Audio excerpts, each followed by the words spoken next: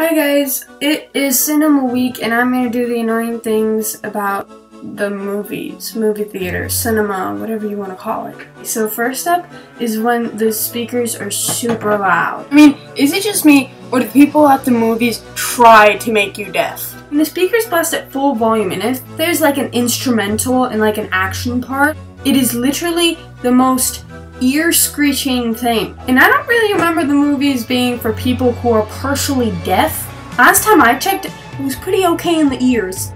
I mean, I can hear just fine, but I promise you that when I get out of watching that movie and you ask me how it was, I'm going to yell a huge "what" at you.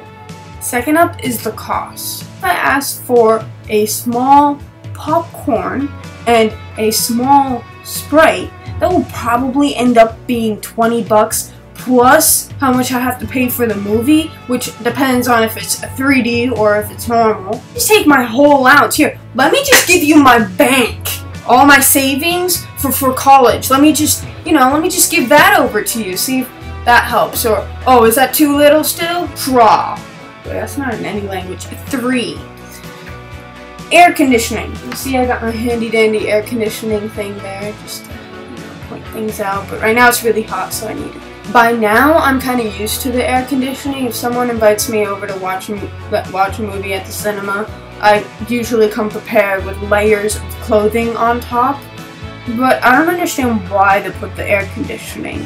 I mean, the suspense in movies doesn't really doesn't really trigger any, like, emotional temperature sort of thing. I mean, I'm perfectly fine. Number 4, dirty floors. Honestly, when I walk in there, I feel like I have suction cup feet because of the drinks that they spill there and then it dries. I mean, if you can't hold a drink properly, then at least use the cup holders, which they set for that exact purpose. I mean, come on, geniuses. Number 5. Tall people sitting in front of you. If you know you're as big and tall as Bigfoot, then be a little bit smarter than that and sit behind me. Last time I checked, I was supposed to see the movie, not supposed to count the warts on your head. Last one but not least, number 6. When there's no space and you have to sit in the front row. Whoever invented the front row anyway?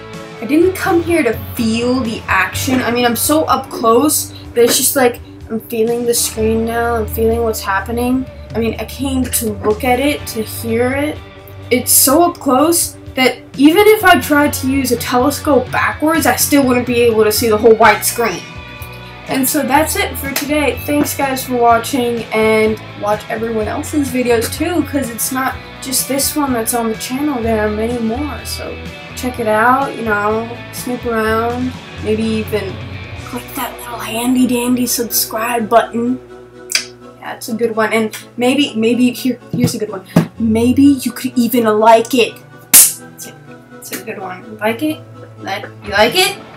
Right down there, you can like it. Just below. Yeah, and maybe, look, here's another one.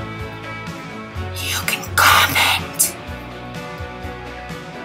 Anyway, thanks guys for watching, and come again next Wednesday to watch my next video.